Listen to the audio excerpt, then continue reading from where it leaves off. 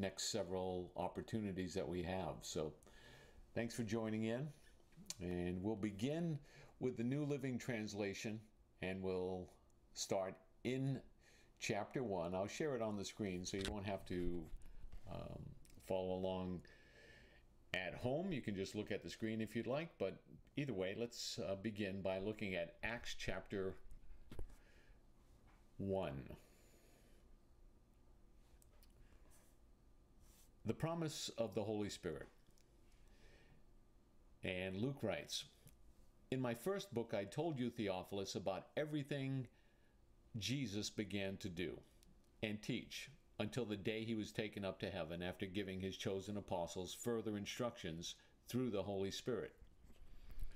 During the 40 days after he suffered and died, he appeared to the apostles from time to time, and he proved to them in many ways that he was actually alive, and he talked to them about the kingdom of God."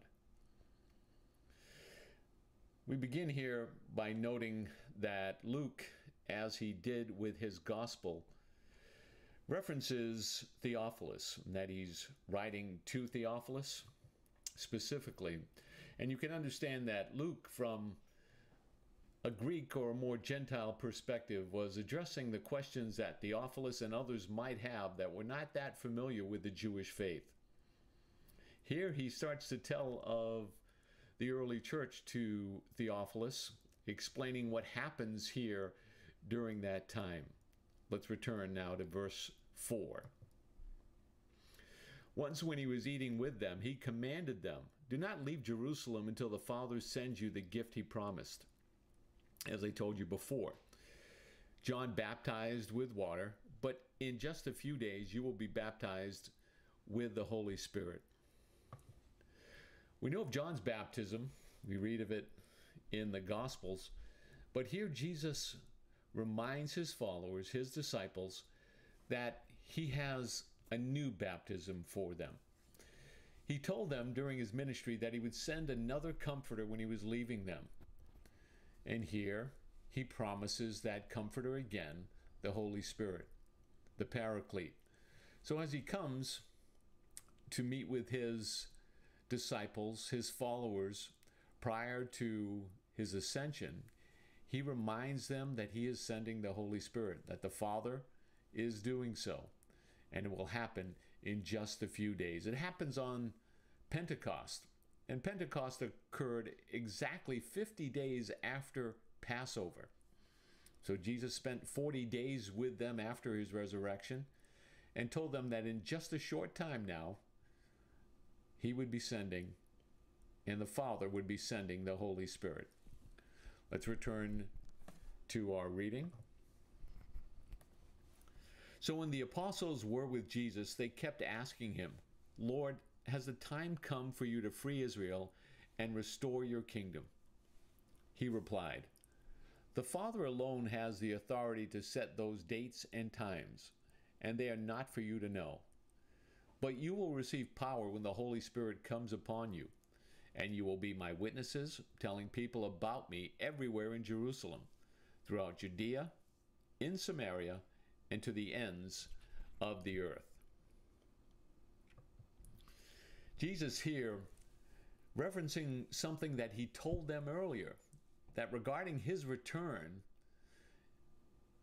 it wasn't to be revealed to them. In fact, no one but the Father knew when Jesus would return. Extremely important to us here now, over 2,000 years later, to remember that. We talked about it last week during a brief end time study, that Jesus said he didn't even know, and it was in the Father's hands when he would return. His followers here, anxious for the kingdom to begin, looking at it from, I think, a perspective that we are not really able to understand in the same way. They were looking for Israel to be restored, for the kingdom of God, for Israel to be what God had said it would be back in their scriptures, the Old Testament. Remember, for that first century church, the scriptures that they had, it was the Old Testament. Here Jesus said and reminded them again there would be a return, but the time was not yet, and that only the Father would be the one to know and to determine. Let's return to our reading.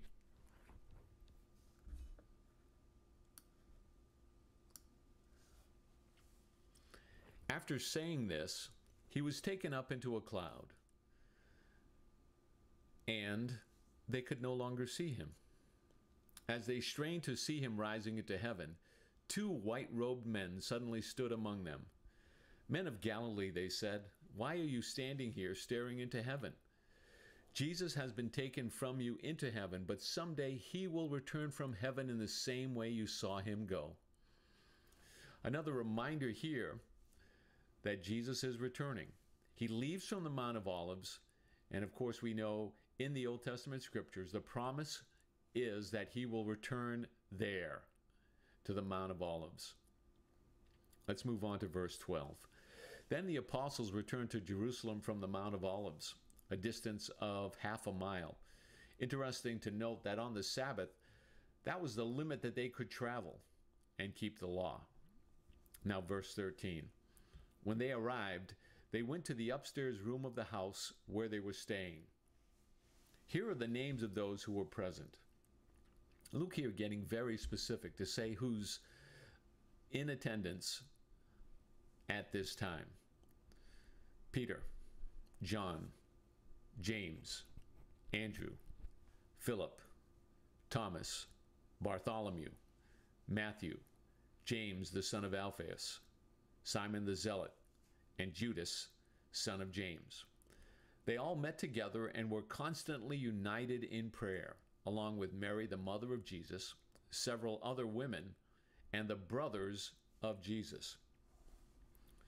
During this time, when about 120 believers were together in one place, Peter stood up and addressed them. Brothers, he said, the scriptures had to be fulfilled concerning Judas, who guided those who arrested Jesus. This was predicted long ago by the Holy Spirit, speaking through King David. Judas was one of us and shared in the ministry with us. Judas had bought a field with the money he received for his treachery, falling headfirst there. His body split open, spilling out all his intestines. The news of his death spread to all the people of Jerusalem, and they gave the place the Aramaic name Akeldama, which means field of blood. Peter continued, this was written in the book of Psalms where it says, let his home become desolate with no one living in it. It also says, let someone else take his position. You'll notice throughout the New Testament that the writers will reference the Old Testament. And as I mentioned, that was their scriptures, proving a point, saying that things were prophesied. They would always go back to the Old Testament, their book, the Torah. That's what they had for scriptures. Just as we do today to say, this is a proof of God's working, they did the same.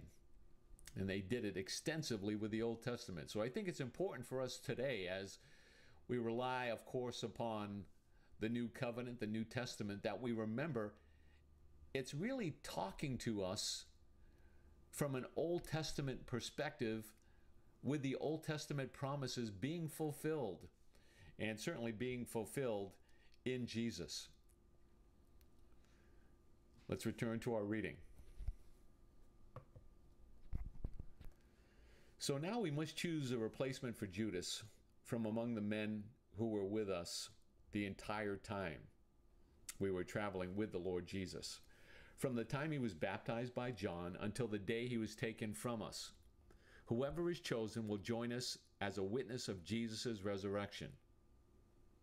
So they announced and nominated two men, Joseph, called Barsabbas, also known as Justus, and Matthias. Then they all prayed, O Lord, you know every heart. Show us which of these men you have chosen, as an apostle to replace Judas in this ministry, for he has deserted us and gone where he belongs." Then they cast lots, and Matthias was selected to become an apostle with the other 11. Again, I think it's important to note here that reference to the Old Testament is continually made in the New Testament writings. And here, in the book of Acts, early on, we'll see that the church really revolved around the concept of the Jewish community. So staying with the 12, focusing upon the 12 in Jerusalem, making sure that there were 12, just like the 12 tribes in the Old Testament. And then as the book unfolds, it moves slowly away from Jerusalem and the Jewish people solely.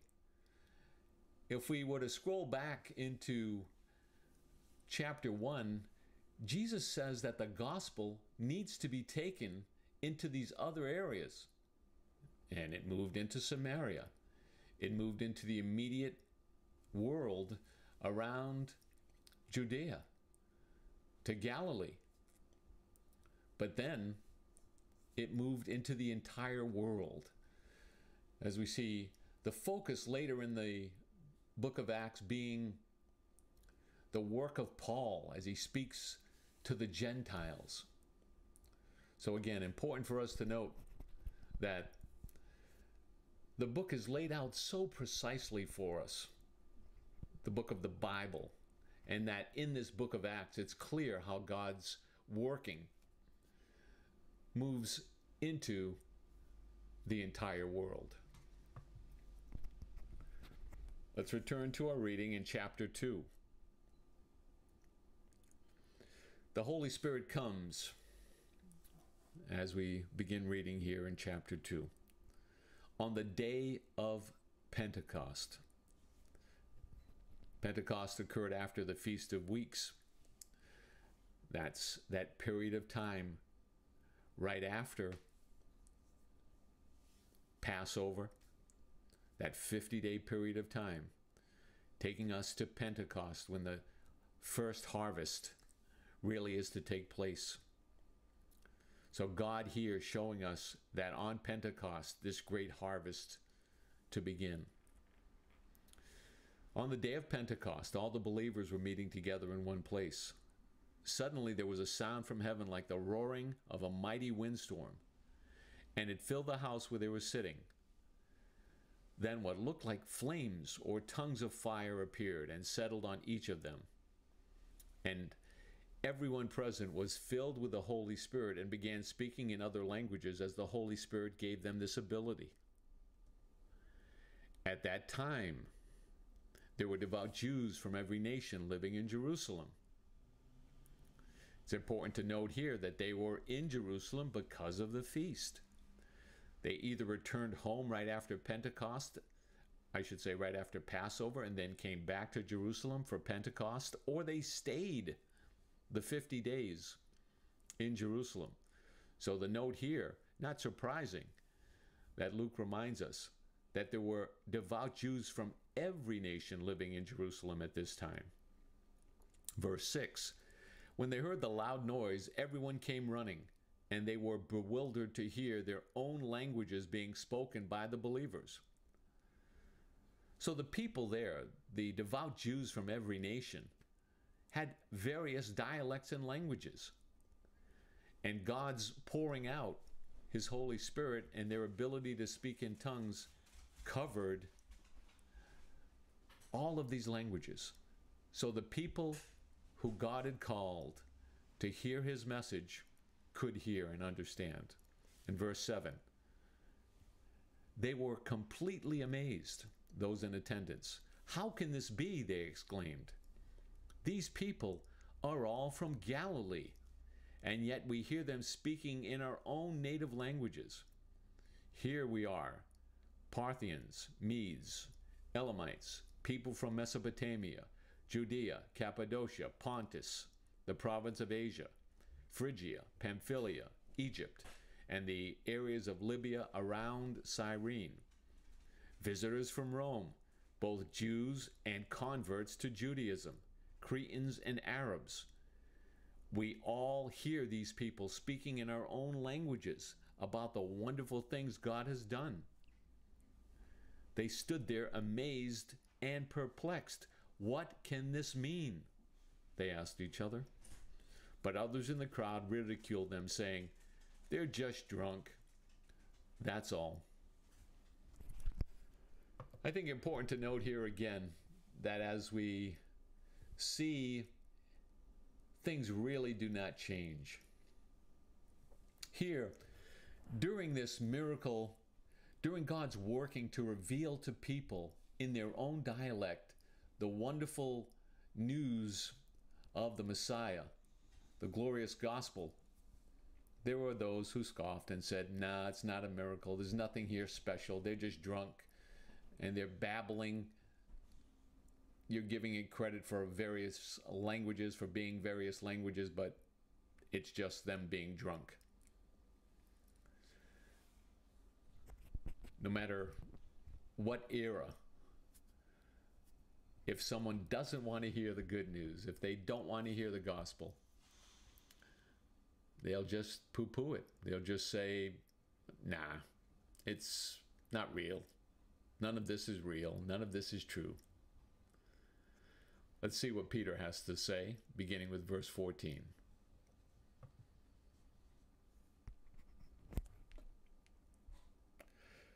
Then Peter stepped forward with the 11 other apostles and shouted to the crowd, "Listen carefully, all of you, fellow Jews and residents of Jerusalem. Make no mistake about this. These people are not drunk, as some of you are assuming. 9 o'clock in the morning is much too early for that. No, what you see was predicted long ago by the prophet Joel." Peter here referencing now the book of Joel in the Old Testament. "In the last days," God says, "I will pour out my spirit upon all people." Important to note here, upon all people. So, again, the context is the Jewish people were the only ones who had knowledge of the true God. They were the elect, the ones set apart to carry the message.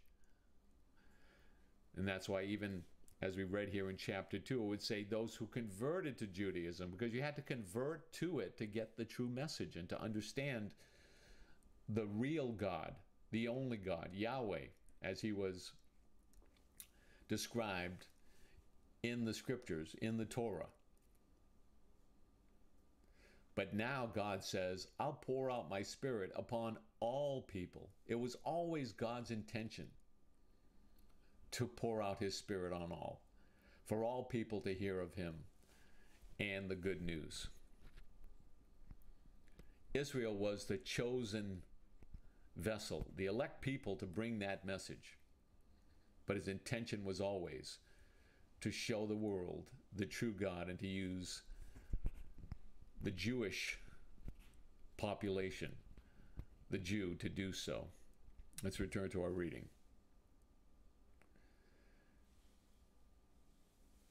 Verse 18. "In those days I will pour out my spirit even on my servants, men and women alike, and they will prophesy."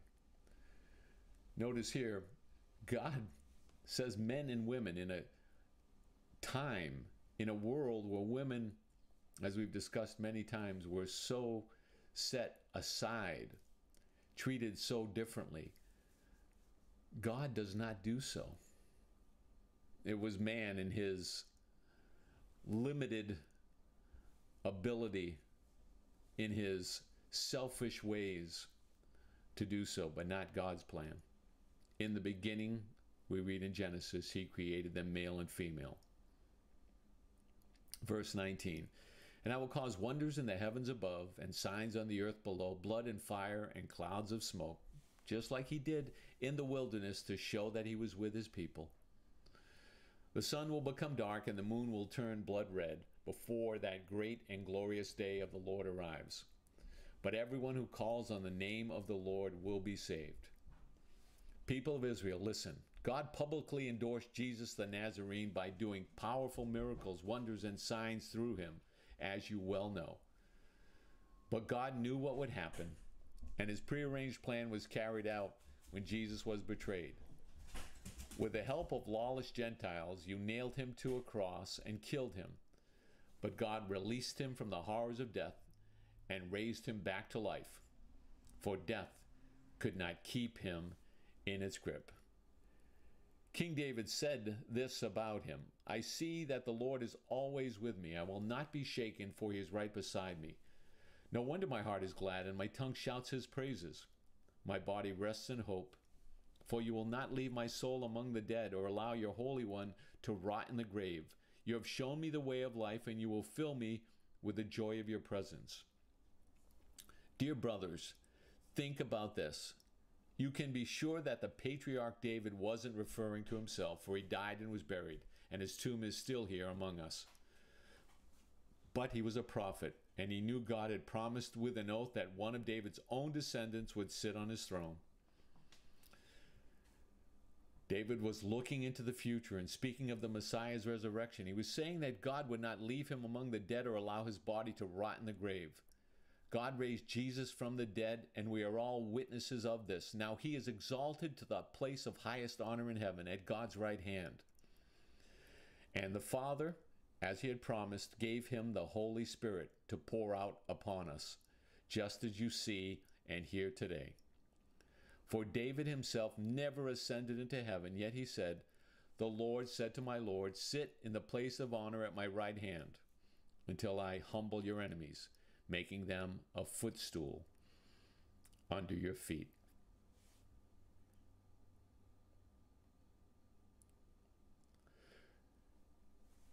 Here Peter, preaching on the day of Pentecost, has this compelling message, telling those in attendance, what you're seeing, what you're hearing, is something that was foretold. It's written throughout the scriptures, throughout the Torah. It's there. It wasn't about David. It was about Jesus. The Lord said to my Lord, sit at my right hand. Peter here is preaching the first great revival message. The first message designed to convict hearts and call people in great numbers to Christ. Let's continue to read here now, moving on to verse 36. So everyone in Israel know for certain that God has made this Jesus, whom you crucified, to be both Lord and Messiah. Peter's words pierced their hearts, and they said to him and to the other apostles, brothers, what should we do? Peter replied, each of you must repent of your sins and turn to God and be baptized in the name of Jesus Christ for the forgiveness of your sins. Then you will receive the gift of the Holy Spirit. This promise is to you, to your children, and to those far away, all who have been called by the Lord our God. Then Peter continued preaching for a long time, strongly urging all his listeners, save yourselves from this crooked generation. Those who believed what Peter said were baptized and added to the church that day, about 3,000 in all.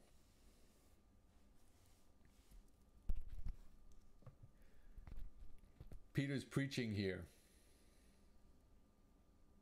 The man who denied Christ 3 times, who was so timid in so many ways and so bold in others, receives the Holy Spirit here on Pentecost and goes out proclaiming powerfully the gospel, telling a crowd that we're the ones who put Jesus on the cross, just as we acknowledge it today. And he doesn't talk about a kingdom the way they were thinking of one at that time regarding the Messiah's coming, setting up a physical kingdom. evicting Rome, getting Jerusalem back in the hands of Israel, he said, here's what you need to do. Confess your sins. And 3,000 that day came to know that Jesus was the way. I think it's interesting for us, regardless of who we're speaking to, the numbers, the type of person, that God gives us the ability, the power, by his Holy Spirit to do his work. Peter did it here, and 3,000 were added. Let's conclude our reading for today as we move back to verse 42. All the believers devoted themselves to the apostles' teaching and to fellowship and to sharing in meals, including the Lord's Supper, and to prayer. A deep sense of awe came over them all, and the apostles performed many miraculous signs and wonders. And all the believers met together in one place and shared everything they had. They sold their property and possessions and shared the money with those in need. They worshiped together at the temple each day, met in homes for the Lord's Supper, and shared their meals with great joy and generosity, all the while praising God and enjoying the goodwill of all the people. And each day the Lord added to their fellowship those who were being saved. It was a beginning here for the early church. Peter, with this profound message, 3,000 being added from all of these various places. And from there, after Pentecost, they went back to their homes, to their towns, and spread the good news. You can see how God's plan begins to unfold here in the book of Acts. I appreciate you joining in this afternoon during lunchtime, and I pray that what we've shared and looked at has had value in your life. Thanks again. Let's close with a word of prayer. Father, we just thank you for the opportunity to hear from you, to read what you have for us, and to share with each other the good news of the gospel, that Jesus is the way, the truth, and the life. Thanks for joining in.